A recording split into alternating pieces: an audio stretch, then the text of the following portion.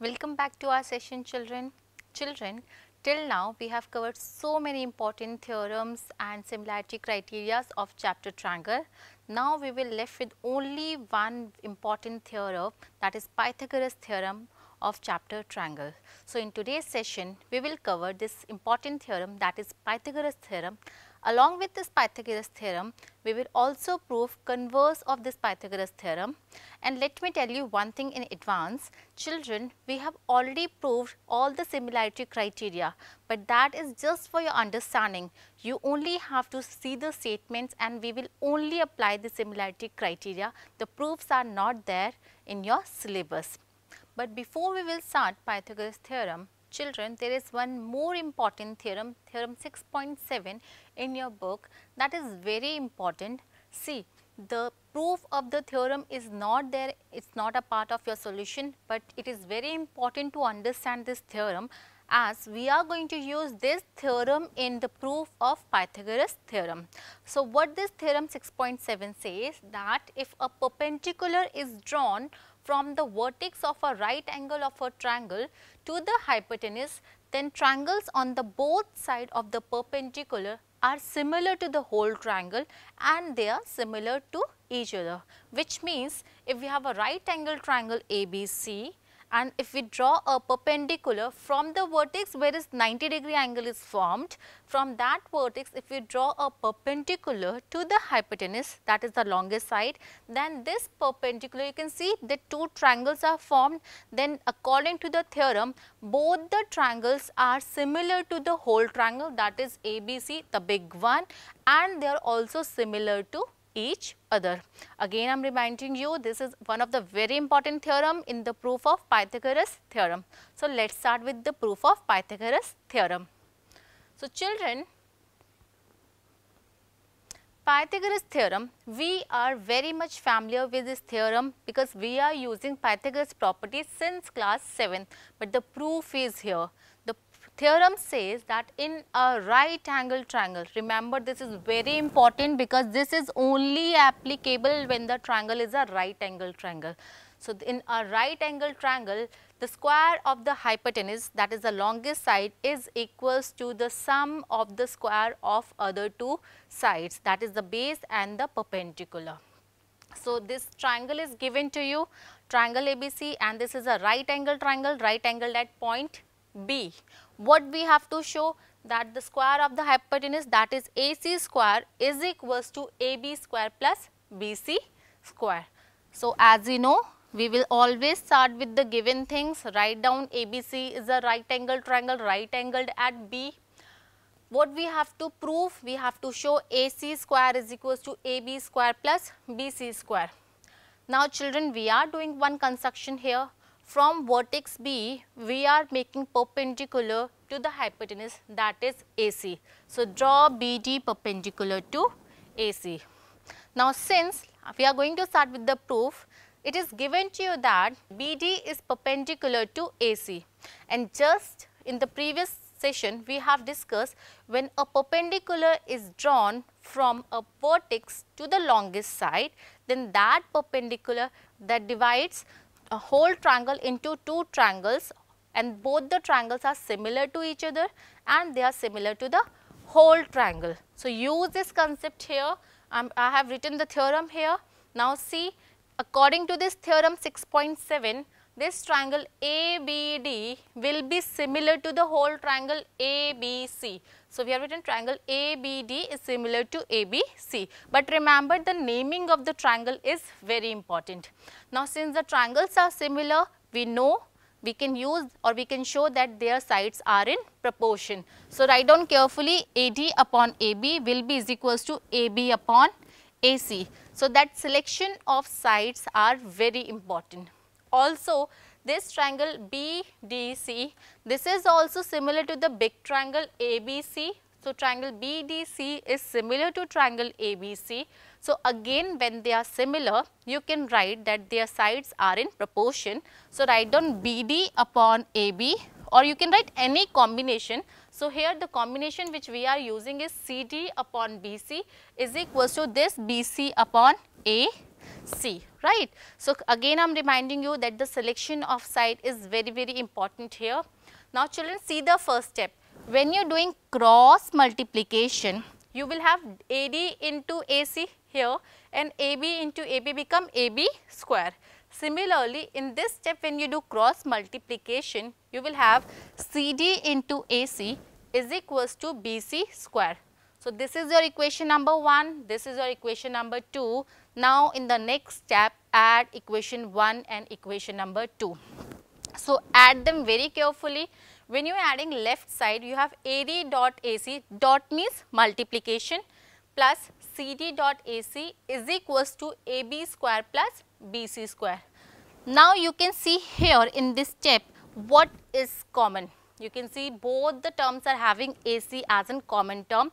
So, you can take out AC out of the bracket. So, AC, when you have taken out AC, you left with AD plus CD is equals to that right side will remain as it is. Now, see the diagram. We have in a bracket AD plus CD. What is AD plus CD gives you? It will give you whole AC. So, replace this bracket by AC only. So, you have AC into AC is equals to AB square plus BC square. Now, AC into AC gives you AC square. So, we got AC square is equals to AB square plus BC square.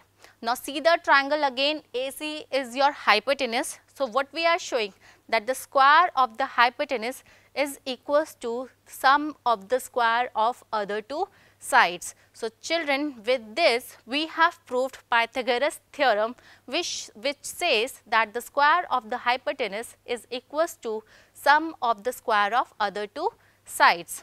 After this, we will be going to discuss about the converse of Pythagoras theorem. Now, in Pythagoras theorem, the thing which is given to us that the right angle triangle is there, and what we are showing that the square of hypotenuse is equals to sum of the square of other two sides. Now, converse will be vice versa of each other. Vice versa means in converse, now it is given to you that the square of one of the side of a triangle will be is equals to the square sum of the square of other two sides, and what we have to prove that the triangle is a right angle triangle. So, let us start with the converse of Pythagoras theorem.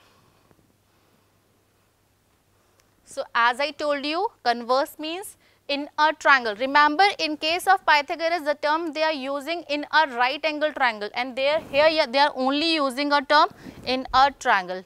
In a triangle, if square of one side is equals to sum of the square of other two sides, you have to show that the triangle is a right angle triangle.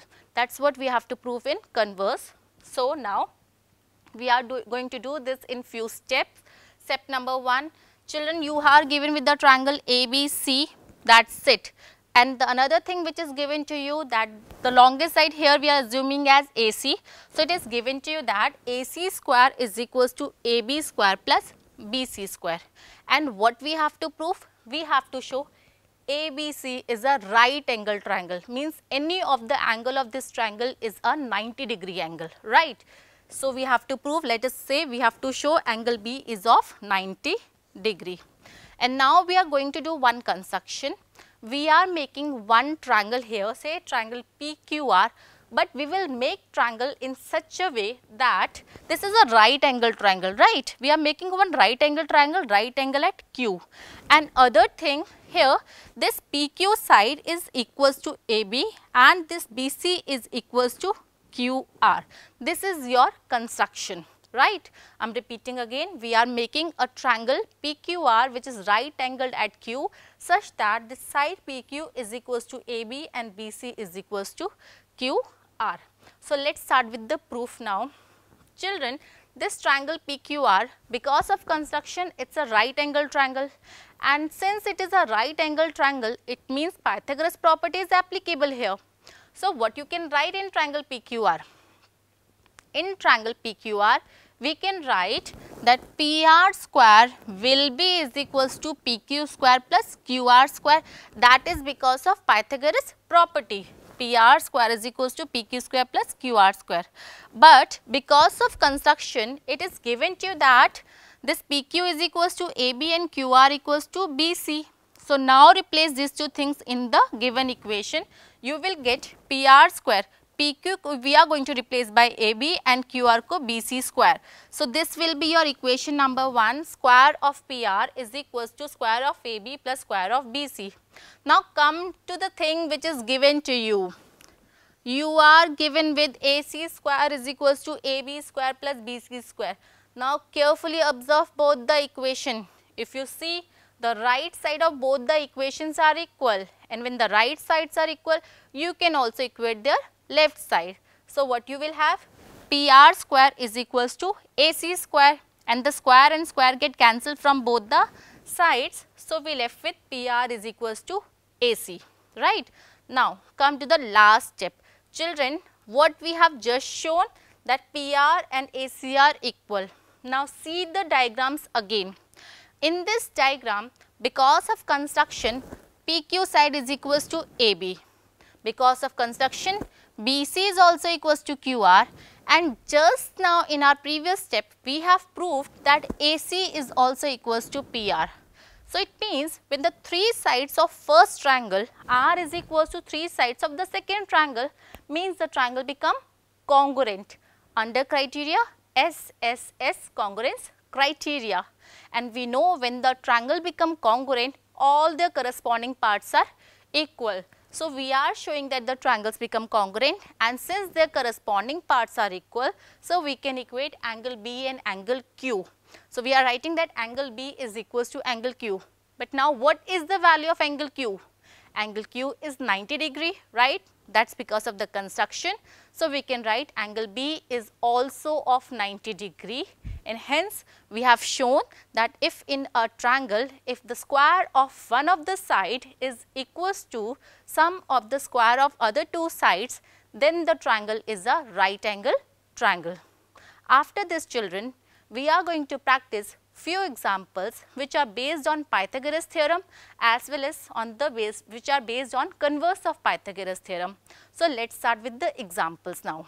Example number 1 says a ladder is placed against a wall such that its foot is at a distance of 2.5 meter from the wall and its top reaches the window 6 meter above the ground. Find the length of the ladder. So children, here we have to draw the diagram. Let us assume that this AB is a ladder and it is placed against a wall, and there is a window which is 6 meter above the ground, and the distance between the foot of the ladder and the wall is 2.5 meter. You need to calculate the length of the ladder, that is AB, that you have to find out. So write down, you know the things which are given to you, just write down the things which are given, and clearly children, if you see this angle, here you will get a 90 degree angle.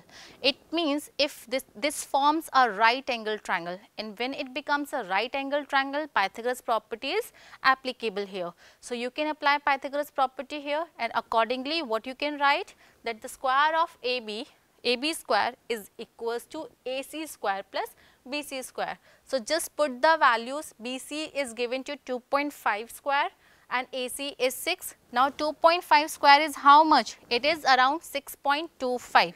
6.25, and to this you are adding square of 6, that is 36. So when you add them, you will have 42.25.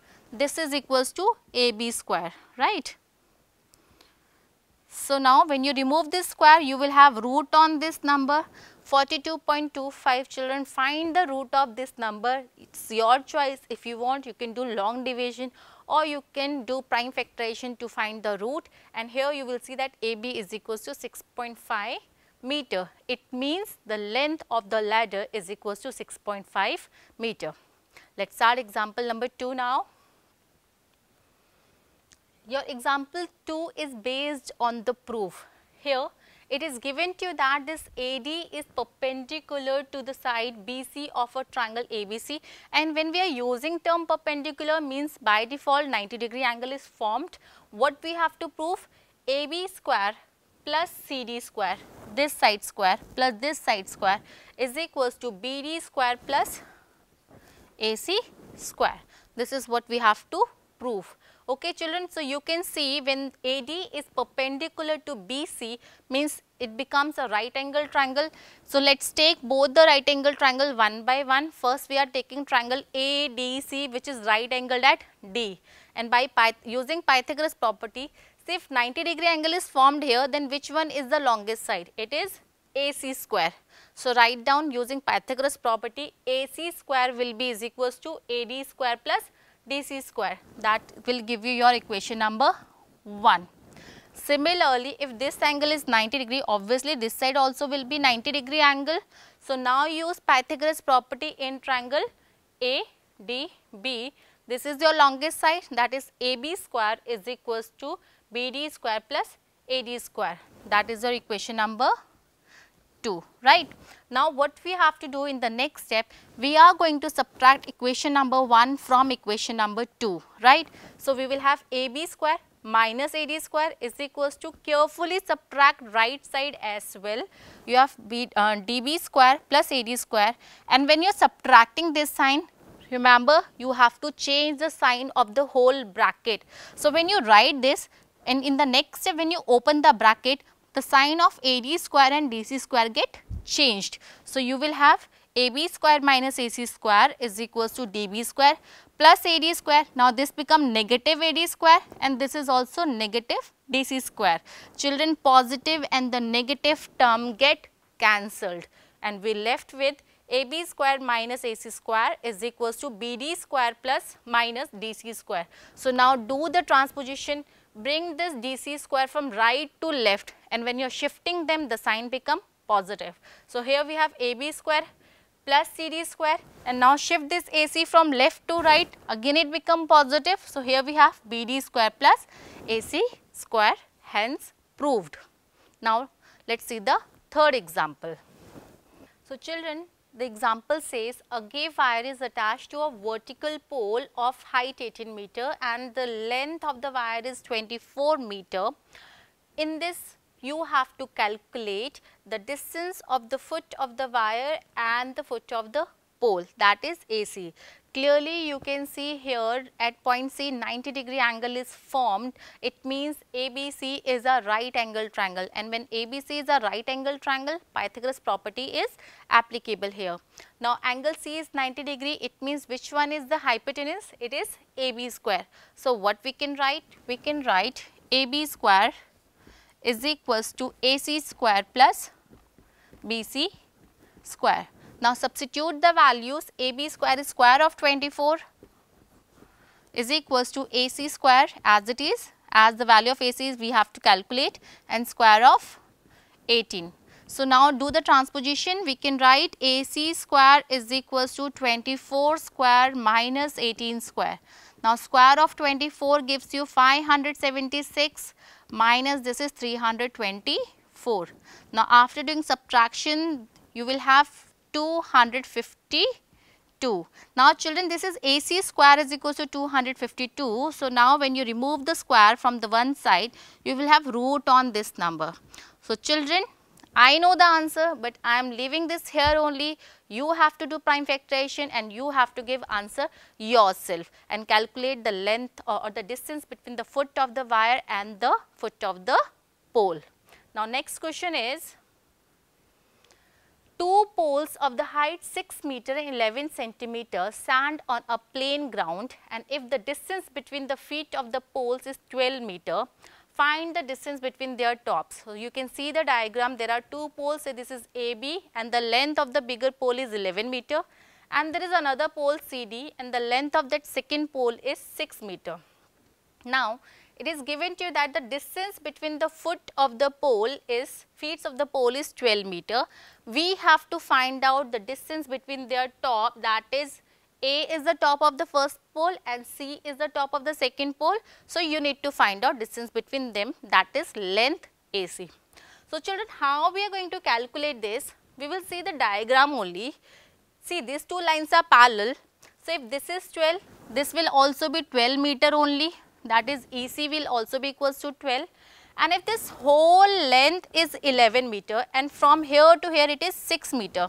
So what can you say about AE? This whole is 11 and from here to here it is only 6. What can you say about AE? It is 11 minus 6. 11 minus 6 gives you 5 meter. Alright. So, we will write down AB is equals to 11 meter and AE will be is equals to 11 minus 6,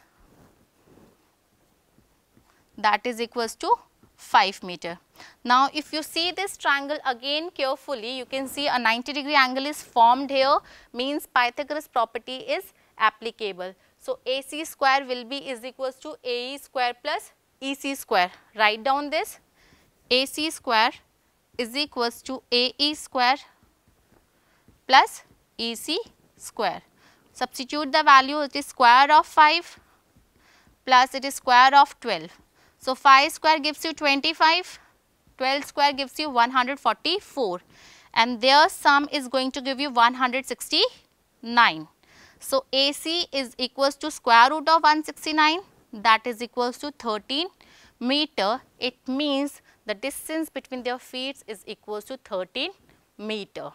Now, let us start the next example. Children, this is one of the question of your exercise only, one of the very important question. You will get this question for either for 3 number or for 4 number. Now, the question says that there is an equilateral triangle ABC. Equilateral triangle is there, means all the sides of the triangles are equal and there is a point D on side BC such that this BD is equals to 1/3 of the side of side BC. This relation is given that this BD is 1/3 of BC.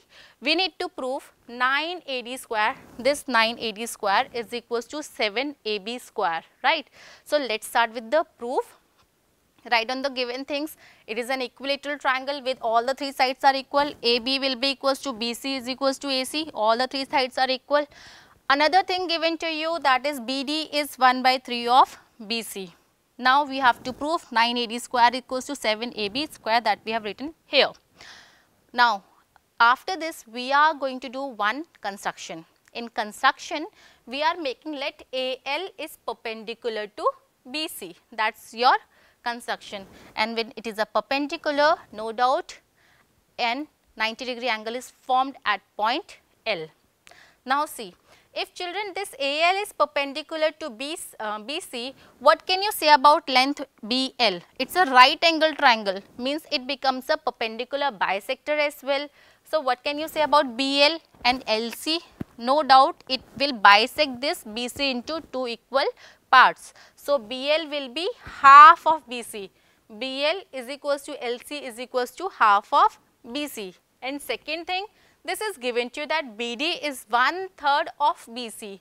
So, if BD is 1/3 of BC, what can you say about DC? This whole length is BC. If this is 1/3, what about this side? This will be 2/3 of BC. So, this is equation number 1, this is equation number 2.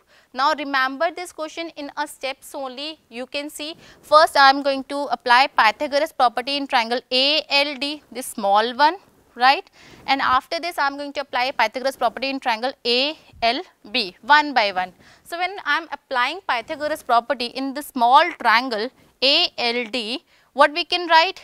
AD square is equals to AL square plus DL square, that is your equation number 3. And now, apply Pythagoras property in this big triangle. So, what you can write? AB square is equals to AL square plus BL square. So, that is your equation number 4. Now, after this subtract equation 3rd from equation number 4 and subtract very carefully, because we have to subtract left with left, right with right. So, here we will have AB square minus AD square, and this side, see, when you are subtracting this to equation, children, AL square plus BL square minus AL square minus DL. So, AL and AL get cancelled on doing subtraction and we left with BL square minus DL square. If you see this step carefully, this is in the form of identity number 3rd, and identity 3rd says A square minus B square is equals to A plus B, A minus B. So, open this by using identity number 3rd. We can rewrite this equation as BL plus GL, that is A plus B, BL minus DL, that is A minus D.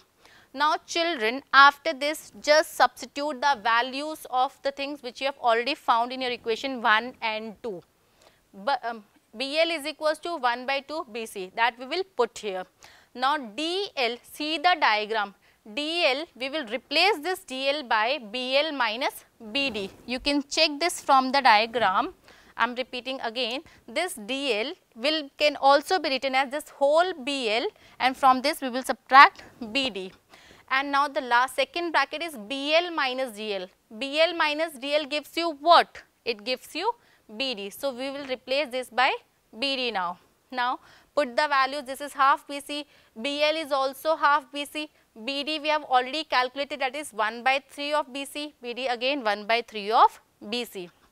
Now here in this equation children, you have to take the LCM 2, 2 and 3. The LCM will be 6. Solve this bracket, you will have 4 by 6 BC, and in the simplest form 4 by 6 gives you 2 by 3 BC. Along with you have another thing BC upon 3. So now you have BC into BC gives you BC square, 2 will remain as it is, and 3 into 3 gives you 9. Here we have AB square minus AD square, and this is equals to 2 by 9 BC square we are getting.